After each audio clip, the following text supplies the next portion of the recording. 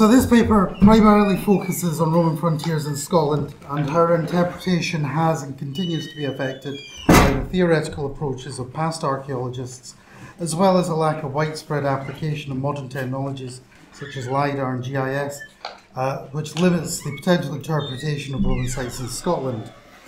At the heart of this paper is the argument that we, academics and archaeologists, need to deploy multiple approaches, both theoretical and technological, in our analysis of Roman frontiers, particularly in Scotland, where such approaches have not yet been applied on a wider scale. While there have been surveys and excavations of individual sites, the vast majority of the 300 plus known and suspected Roman sites in Scotland are unexplored and unexamined beyond the initial identification. This is probably the best known Roman frontier in Britain, if not the world, although I'm sure my German colleagues with their limes would disagree. But Hadrian's Wall is often regarded as a frontier, but what is meant by that? In some regards it is a line in the sand, the northernmost limit of the empire, marked by a giant wall, originally constructed from turf in the western section before being rebuilt in stone, and large ditches on either side, along with towers and forts built into the wall itself. But the reality is that it wasn't the edge of the empire. To the north were at least 5 forts, Birns, Netherby, Bewcastle, Risingham and High Rochester, which have yielded evidence of Hadrianic occupation and were probably in use when the wall was garrisoned. The image on the left is a clear display of the wall as a giant barrier, with the vallum relegated to a lesser monument to the top right of the image. We're not working. Oh well, you can find the vallum.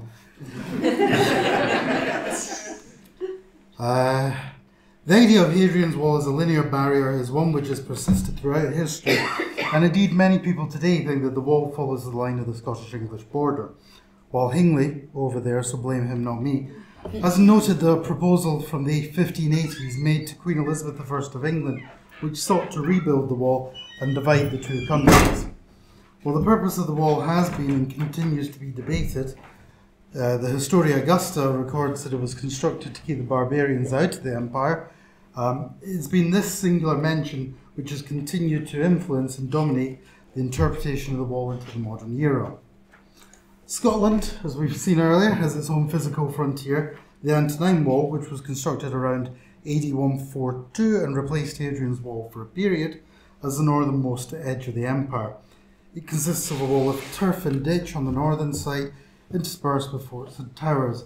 And unlike Hadrian's Wall, the Antonine Wall was constructed solely from turf, and its design is much more uniform. There are minimal changes in its design and materials, and little evidence of outpost forts occupied at the same time. In this respect, the Antonine Wall lends itself much more to the traditional view of a frontier, a linear barrier potentially designed to keep invaders out of imperial territory. Unlike Hadrian's Wall, though, its northern counterpart has never really been seen or used as a barrier in the post-Roman period.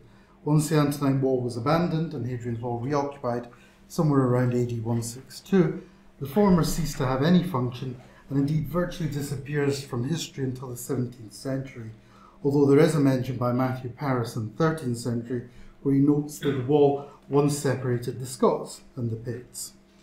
While both walls clearly had a defensive role, they marked the zone which was the edge of the empire, although for the Antonine Wall this appears to have been a much more immediate space in the vicinity of the structure, while for Hadrian's Wall it seems to have extended to 20 or 30 miles further northwards. So how do we interpret frontiers which have no linear or physical barriers? There we go. Stretching across Perthshire, the Gask Ridge is argued to be one of the earliest Roman land frontiers. Dating to the Flavian period and constructed sometime in the AD 70s or 80s, it comprises of a series of Roman forts, fortlets and towers, with the Leadry fortress at Idchtudel at the northern end of the chain. So the black one at the top. The wooden towers are spaced at regular intervals along a Roman road heading northeast. That's this chain there. The map here shows the course of the road, and once across the river Tate Bertha, the route is lost, although Woolliscroft and Hoffman of the Roman gas project, which we saw in Becky's presentation, are actively using old maps and aerial photographs to trace the road further north. GIS viewshed analysis has indicated a missing tower on the north bank of the river, which would enable signalling as far as Leidri Fortress, so Bertha and further north up to Woodhead. Some archaeologists have argued against labelling the Gask Ridge as a frontier, partly because of a lack of physical barrier, but also because there are fortifications beyond the immediate area of the central road and its structures. Indeed, as the map shows, there are fortifications along the Highland fault line, which is up there, and on this one, the grey boxes. Currently, these are all believed to date to the Flavian period, although datable evidence itself is lacking, and instead they've been classified by size or gate entrance structure as belonging to the same period. This corresponds with limited information available in the classical text, specifically Agricola by Tacitus. But as a caveat, it should be noted that there are a number of other invasions that are on record, again as we saw in Becky's presentation, particularly the 3rd century Severn campaigns, which may have followed a similar route up the northeast of Scotland. What is worth noting is that the Leidri Fortress, which was never completed and likely to have been abandoned around AD 86 along with the rest of these fortifications, is rather more remote from the other forts. Nearby is the small fortlet at Cargill, and just beyond that, Stracathro, around 12 miles to the northeast. It's the square just beyond Inchtrudel there. Does a lack of a physical barrier diminish the Gask status as a frontier? In a word, no. It is still a heavily fortified zone. The main road in the central area is overlooked by towers at intervals of about a quarter mile or so. And like Hadrian's Wall, there are outposts located along the edge of the Highlands, possibly near the entrances to the glens or valleys which lead into the heart of what was classed as barbarian country in the Highlands. Not much has changed. While camps are located along the southeast of the road and beyond the permanent fortifications, one hypothesis is that the camps were constructed first as part of the initial move northwards, followed by the road to aid quick movement through a region which is rugged and marshy. The road was undefended and subject to attack by barbarians, which led to the construction of the towers to defend the road while the forts were built near the glens to prevent barbarian incursions. We're lucky in Scotland to know a lot about Roman sites. As I said earlier, we have over 300, 150 of these are confirmed or likely Roman camps, seen here in a distribution map by Becky Jones. However, we don't actually know much about them beyond their defences and entrances. Relatively few have been surveyed or excavated, and with the exception of a handful of notable examples such as Kintore in Aberdeenshire, which was extensively excavated at the beginning of the millennium in advance of development. We are also lucky to have discovered at least one camp, well, 2 camps now, as was said in Becky's presentation, one in Ayrshire and the other in Aberdeenshire, which apparently have no defensive ditches or banks. As surprising as this sounds, it's actually stated in Vegetius, who was writing around the late 4th century, that the army had abandoned the bank and ditch defences for camps. As yet, the camp in Ayrshire is undated, and the one in Aberdeenshire is a little sketchy on the dates. To give an idea of the state of Roman research in Scotland, I want to just briefly again mention Becky Jones's work, her seminal work published in 2011. The chart that Jones compiled showed that 82% of camps in Scotland were discovered through aerial survey, primarily undertaken in the post-war period, with the most extensive number of discovery of Roman sites, not just camps, recorded by St. Joseph, followed by Maxwell and the Woolliscroft, with contributions from Crawford and Barry Jones. It's St. Joseph, though, who discovered the most sites from the air. And when he discovered the sites, he followed this up, usually with a small trench, just to confirm that it was a Roman site. Very little datable evidence has come out of these, and since then there has been little further exploration of most sites. A small number have been subject to geophysical survey, and some have been extensively excavated, but usually in the early parts of the 20th century, or through developers wanting to build on the sites. Jodes used archaeological records and aerial photographs and surveys to compile a GIS analysis of every site in Scotland. That's Burnfield that she did.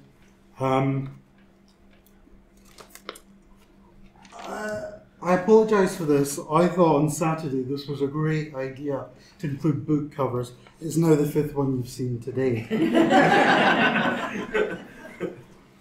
I have more books than anyone else on my picture though. It's the first time, Becky Jones's work was the first time the GIS analysis was used to plot the known or suspected dimensions of camps in Scotland on a large scale. Woolliscroft and Hoffman have also published a volume which combines theoretical methods with archaeological evidence in 2009. Their book, Rome's First Frontier, sets out the arguments that the Gask Ridge is the earliest land frontier in the empire, and they've undertaken geophysical surveys of all the Flavian forts in North Scotland, including Inchtoothel. While these books are extremely valuable and provide a useful contribution to our knowledge of Roman Scotland, they were both written almost a decade ago. Putting aside work on the Antonine Wall, most of the substantial written texts are books rather than journal articles. And the research on Roman Scotland was mainly done many years ago. For example, MacDonald's The Roman Wall was 1911 and republished 32. Newstead was done in 1911. Burns was 1975. Maxwell and Hansen's Rome's Northwest Frontier and other seminal work was 1984. The time is now right for us to adjust the research agenda for Roman Scotland to begin to analyse and reanalyse the frontiers using the full armoury of modern technology available to archaeologists and academics on a large scale. So what could we possibly learn from deploying technology in our approach to the understanding of frontiers in Scotland? Here we can see the so-called Glenbocher forts, a series of forts located along the Highland line. So you all know what hills look like because you're archaeologists. The description of Glenblockers appears to have originated from Richmond, who excavated Fennoch in the 1930s. He observed that fort appeared to be blocking the entrance to a valley or glen which led into the Highlands, and that it was built in that location to defend the empire from the incursion of barbarians.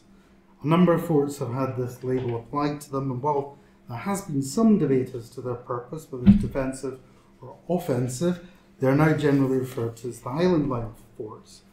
Topographical data has always been available, but has been used little in relation to the positioning of these forts. As can be seen on the GIS map, there are a number of potentially insecure routes through the glens. This is particularly true at Stracathro, which is here, and you've got an unguarded glen here. You've got various routes. There's actually a road heads over the pass there, which is also undefended. Stracathro is the most northerly known Roman fort, and if we assume, as archaeologists have done, that the camps are temporary and not likely to be occupied, then any invasion force would be able to travel down the valley and pass around raid dikes. So here we have temporary camps. Any invasion force can come through that glen and round, which makes it rather insecure than trying to enter imperial territory. I should know that Care House Camp is currently dated by typology rather than from artefacts to the Severan period. So that really comes off it. It also indicates that there may be a possible missing fort at Stonehaven, or that the camps may have been occupied on a more permanent basis to protect the northern flank of the frontier. So Stonehaven is there. There's some good river access further inland, and it's on a natural bay. I suspect there probably is something there. We just have to find it. This demonstrates, my point is, the examples show the contrast in identifying the orientation of camps. Around 82% of camps have been identified as crop marks in aerial photographs, and sometimes, okay, ignore that paragraph, I've pinched it from somewhere else. It was a slip up. Let's move on to intervisibility. Using the latest satellite topographical data, which is much more accurate than the old Ordnance Survey height data, it is possible to test theoretical approaches such as wool-across analysis of signalling on the Gask Ridge. GIS analysis of the sites does show their intervisibility and confirms these results. Our interpretation of forts and camps in the landscape has become very prescriptive. We think of one as being part of a permanently manned military infrastructure, while the other was a temporary means to an end, securely housing soldiers travelling from one point to another. The north of Scotland was an area never fully assimilated and occupied by the Romans, so camps were an integral part of the military infrastructure of this proto-frontier, as we saw on the previous slide. As we can also see here, that Dunning Camp forms a central part of the signalling system. Woolscroft tested signalling between forts and towers and did not include the camps, and his analysis of signalling arrangements has indicated that there should be a relay station to the northwest. So somewhere up there where the arrows are going downwards.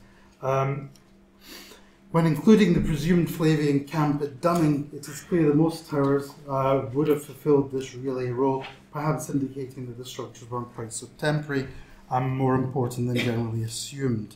So what I'm saying is camps aren't temporary installations, they may have been permanent on some basis. The application of GIS analysis to Flavian sites in the north of Scotland is giving us greater insight into military activity in the area, enabling us to go beyond theoretical approaches into the reality on the ground. Fortifications should be orientated towards the enemy according to Vegetius and Hadrian, so if indigenous sites can be identified around Roman fortifications, it could be argued that the Roman surveyors are doing what the Roman military writers later say they should. This argument becomes even stronger if the indigenous sites are strategic strongholds immediately in front of Roman forts. There are, however, a number of things to be considered and overcome with this strategy. The indigenous site would need to be dated to and occupied at the same time as the Roman ones. There's no evidence of this happening in Scotland. The orientation of the Roman site would have to be identified, which is easier to calculate with northern forts and camps, as they're only occupied during the Flavian period. And finally, what is the definition of an enemy site? Is it a strategic stronghold which can pose a threat, or something more symbolic?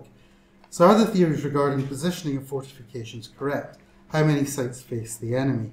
In the north of Scotland, there are 46 sites in 29 locations, and only 13 of those are facing indigenous forts. 23 are not facing anything that's known. While the majority of indigenous sites are undated, experts argue that they were abandoned long before the arrival of the Romans. And curiously, the majority of these indigenous forts are significantly small, all being less than 0.4 hectares in size, so not much of a threat. I want to quickly look at GIS and LiDAR. This is a GIS LiDAR analysis of Inch 2, the Illusory Fortress, around 55 hectares in size, and which has remained relatively free from modern development. So there are the defences of it. There's a couple of camps nearby and a few other bits and pieces. It's located on a promontory, and there's been some river erosion to the north side of the site where the defences have disappeared. So just cutting off the edge there. It's not clear this happened during or after the Roman period, and the image also shows a number of river channels, which you can see there, and it's probable that the River Tay has moved course several times in the past 2,000 years. Old maps of several northern Roman sites show erosion from similar movements of the rivers. There's also some speculation that the course of the Tay was to the north of the fortress in the river period, and despite these river networks visible on the LiDAR, this is the reality today, one channel running to the south of the peninsula. Unfortunately, LiDAR data in Scotland is extremely limited, given that the main tranche has been gathered by the Environment Agency, who focused on river flooding. Only occasionally do Roman sites appear, such as this one, which is Bertha on the River Tay. Really need to do some more work on it. The fort is here. You just make out what's probably the road crossing over the river. Further analysis has shown that 86% of Flavian sites have been constructed next to waterways, a sensible option given the supply of fresh water and potential food sources, essential to sustain an invading force. Positioning sites on rivers would make them easy to locate if the river valleys were being followed, making a quick route to the interior, particularly for an invading force which has not yet established their own network of roads. Although I do want to make clear that although river levels were different in the Roman period, I'm not suggesting the army was travelling deep into the heart of Scotland by boat. Certainly many sites could be reached by travelling on the water in flat-bottomed vessels. But today there's no evidence for jetties, piers or landing stages at any river estuary in Scotland. I do believe the construction of fortifications on major rivers and their tributaries was deliberate. Although stylized, the next couple of slides will show maps with Roman sites in relation to rivers. Towers that we've got, which is the red circles, tend to be on smaller rivers and large streams, while all of the known Flavian sites in the area have been plotted on the maps, even those not specifically next to water. The Solway Firth sites have direct and indirect access to the estuary, although how navigable it was during the Roman period is a separate question, because today it's a lot less accessible with the sands of the Solway Firth. This is the Clyde estuary and river, which is particularly long. It has many major tributaries feeding into the main body, and certainly travelling to the interior along the rivers would have led soldiers far inland. Crawford down at the bottom there is very close to Carlisle, probably about 20 miles away. Firth of Tay, which goes back to the towers and the Gask Ridge. It's a major river, and from at least the 18th century, seagoing vessels have docked as far as Perth, which is just south of Bertha on that. Sailing further inland is a challenge because of rapids, a place called Campsie Lynn, although there's a 19th century newspaper account of some people who had some issues crossing over that in a small boat, but it does indicate that it's navigable. That's it up there. LiDAR analysis indicates that the area around the Lynn has been carved out, although it's not possible to say whether that's caused by water or human activity, and certainly on the ground there's been human intervention in the landscape, with a religious house noted on the early maps on the south side of the Campsie Lynn, and there's evidence of stone jetty-like structures stretching into the river, which aren't overly clear in that picture. So in conclusion, there are many opportunities to look at the Roman frontiers in Scotland in a new light using the existing data alone. The analysis which I've already undertaken in my research indicates there are still many questions out there to be answered and possible gaps in the defences of the frontier, particularly the northern flank of the Gask Ridge. With increasingly affordable technologies such as LiDAR drones, which my university has yet to purchase, notice Newcastle has them, it is going to be possible to scan more sites quickly and efficiently. For many of the camps and forts discovered by St. Joseph and others, this will be the first opportunity to really analyse these sites and answer questions about construction, dating and purpose. Many theories have been put forward regarding the purpose of these frontiers, and it's now becoming technologically within our grasp to start testing and confirming these. But it does need a step change in how we, as archaeologists and academics, approach this work.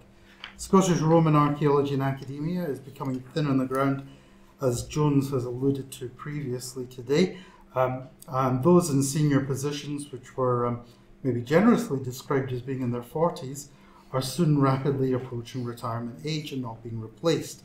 It makes it increasingly difficult to see how research will continue. It would be a shame for frontier studies in Scotland, as well as elsewhere, to be on the cusp of a new era with new ideas and possibilities, but for there to be nobody to actually undertake the work. Thank you.